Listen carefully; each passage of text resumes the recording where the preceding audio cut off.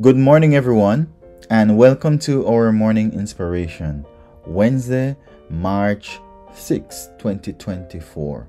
I pray that you are doing okay and that you are in good spirit. And I pray that the Lord will continue to be with you and your families, and may He continue to prosper you and to give you wisdom and to give you guidance as you continue to walk in this life until He comes. Our reading today, it comes to us from 2 Thessalonians chapter 2, reading verses 1 to 4. It says, "Now we beseech you, brethren, by the coming of our Lord Jesus Christ, and by our gathering together unto Him, that ye be not soon shaken in mind, or be troubled, neither by spirit, nor by word, nor by letters as from us, as that the day of Christ is at hand. Let no man deceive you by any means, for that day shall not come, except there come a falling away first, and that man of sin be revealed, the son of perdition." 4 and last says, "Who opposeth and exalteth himself above all that is called God, or that is worshipped, so that he as God sitteth in the temple of God, showing himself that he is God." Mercy. And I say, Amen. Powerful reading this morning, and clear warning and clear guidance is given here as it relates to the second coming of Jesus Christ, our Lord and Savior. Now, according to further reading that I did, apparently the Thessalonian brethren, they were laboring or working under the impression that Jesus would have come in their time. And that is why Paul had to write them this letter to let them know that it is not so, and that they should not be deceived. Because what? Before Christ come, there had to be a falling away first, and the man of perdition will be revealed. So there will be a universal rise of apostasy that will actually take place before Christ actually come. You may ask the question, who is this man of perdition? Well, let's look at it a little bit more so that you can understand. The man of perdition is Satan representative. Okay? So he's like Satan right-hand man. So in Revelation chapter 13, there is pointed out in prophecy the man of sin. Now, as I said earlier, this man is Satan representative. So he does what Satan commands, or he does Satan bidding. So he takes the suggestion of Satan concerning the law of God, and this law, which is unchangeable as God's throne, the same law that says that we are to keep the Sabbath holy, we are not supposed to steal, we are not supposed to kill, and all of that. But especially as it relates to the fourth commandment, which is to keep in the Sabbath, because that one out of the other 9 is more under attack. Most people seems to be okay with the other 9, but it's the fourth that is a problem. Anyway, so this man claimed to have the power to change the Sabbath from Saturday to Sunday. According to history and according to information and research, there is one institution or one man that head a particular institution that said that he has the authority to do so. And I will allow you to think about that or try to guess who that is before I reveal that to you. Now, professing infallibility, he claims the right to change God's law to suit his own purpose.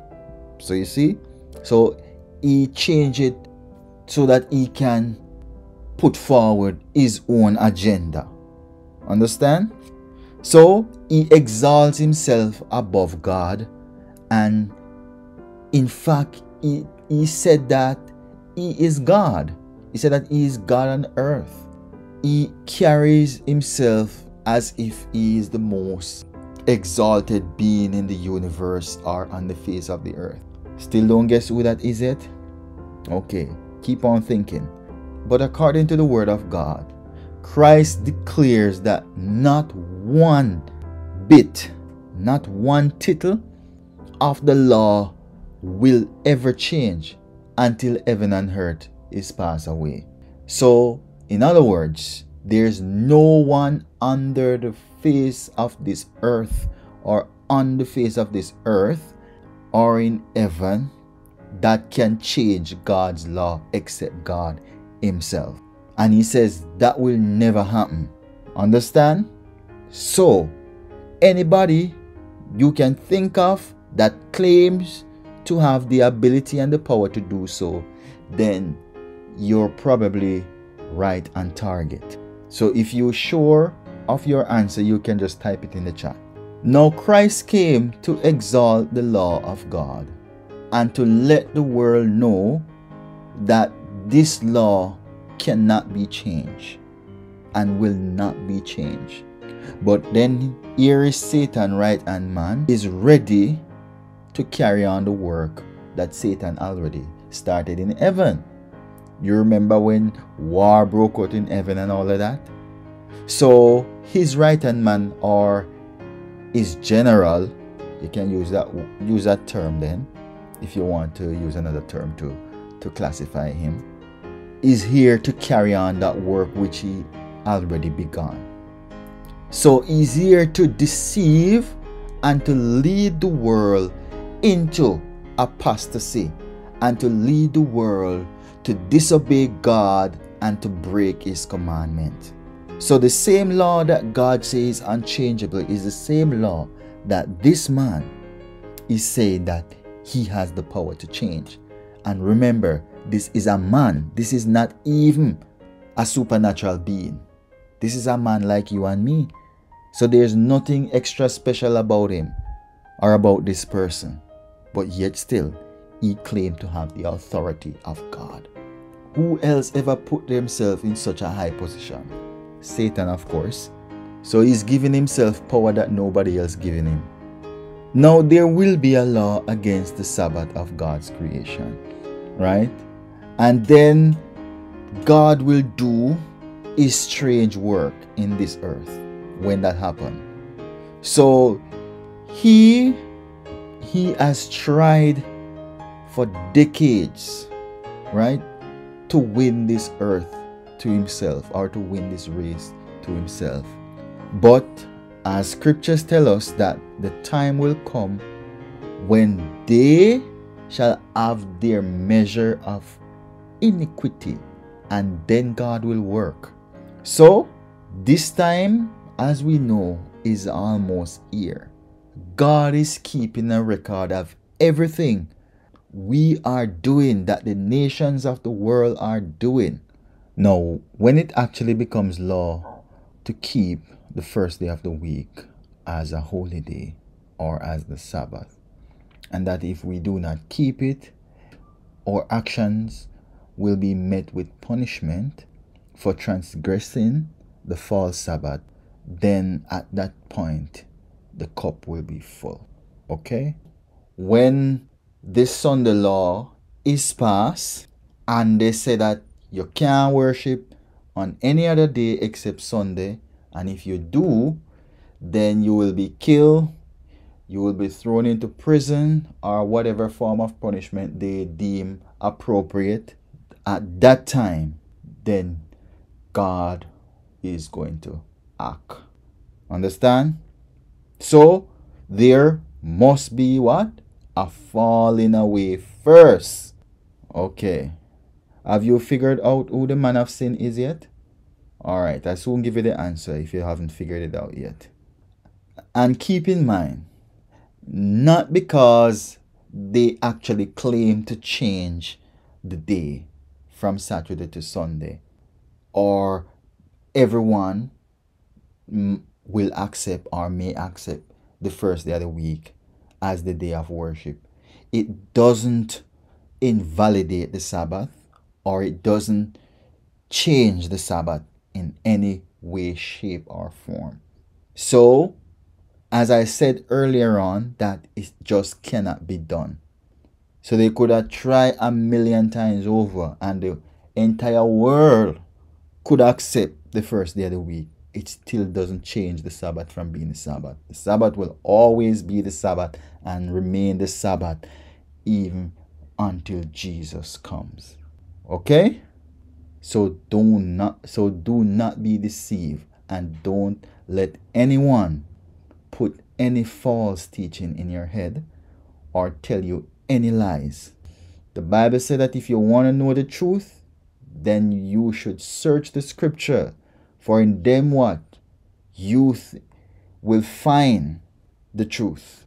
So use the word of God to dispel error. Okay? So those who exalt the false Sabbath, they practically deny the government of God. And even if they exalt the first day of the week, it can't change something that God said will stand forever, which is the Sabbath. Okay? The time has come when the truth is to be proclaimed against falsehood and error. So people need to start speaking the thus saith the Lord, and stop allow error to be preached like it is gospel. Okay? So we need to speak the thus saith the Lord, so that people can know what is truth from what is error. It's not a message of condemnation of any sort, but at the same time, if the people don't know, how will they be able to make the right decision or a rational decision? If all they are being fed is lies, how will they know the truth? You understand? So we need to speak the truth, and we need to share the truth. For those of us who know the truth as it is in the word of God, not some truth that you and I made up. The thus saith the Lord, the unchangeable word of God. And although this person who stand at the head of the paper say claim to have the great love of God, he still look upon them as haters of him. Right? They have turned the truth of God into lie, tampering with God's commandment, and what? Placing in their stead human tradition. So traditions are exalted than the actual word of God. And that is the work of Satan. And that is why sometimes I am not a big fan of traditions, because we have a way of turning traditions into gospel, or make it seem like gospel. So I am not a big fan of tradition personally. I am not saying that all tradition are bad, but I am just saying that sometimes we don't know where to draw the line. And I think that is dangerous, because if you don't know where to draw the line, eventually you're going to make it sound like it is an unrefutable truth that everyone must comply with, because what? It is gospel. It is tradition. How can you forget tradition? We have been doing this thing this way for 1,000 years, for 100 years. How dare you come and try to interrupt this process?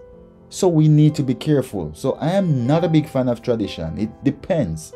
I am very careful and very picky when it comes on to tradition, because I don't want nobody put anything in my head or force me to do anything that I don't want to do. And if it is not salvific, I am not going to kill up myself to follow it. And that's just my personal view and the whole matter of tradition. You can decide for yourself how you approach it. But just keep in mind that it must never be placed above the word of God. That is dangerous, dangerous ground you are treading on when you do that. Okay? So, I don't know if you all got the answer yet. Who is this man of sin? But the answer is the pontiff, or the Pope as he is called. So he is the man of sin. So if any of you got that answered, then you are right. And you can go and do further reading and see whether or not I am correct. But that is the man of sin. That is Satan, right hand man. So he does whatever Satan tells him to do. Okay? So this is not an attack on him as an individual, but the office that he holds and what he claims to do or can do is where the problem is. So it's not an attack on him person, because what? If he repents, God will forgive him. Do you understand?